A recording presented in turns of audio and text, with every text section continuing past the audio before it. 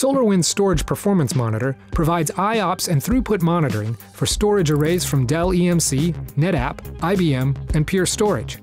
It's a standalone free tool designed for storage and system administrators.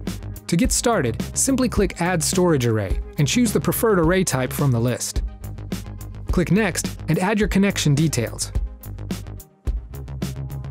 The tool will then connect to the provider and return a list of available arrays. Select which storage array you want to add and click Add Array. Once the array has been added, the tool will discover all the storage array information. To edit thresholds, click on the ellipsis points to your monitored pools or NAS volumes.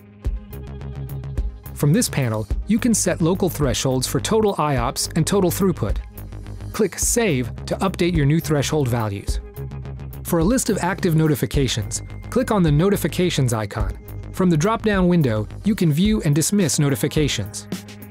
Click Settings to manage global thresholds and apply them to your monitored pools, LUNs, or NAS volumes. You can also set your polling and discovery intervals and change the notification settings. Here, you can also enable the write notifications to Microsoft Event Viewer switch. Once enabled, you can view the SW/SPM log file using the Microsoft Event Viewer. Monitor your storage arrays today with SolarWinds Storage Performance Monitor.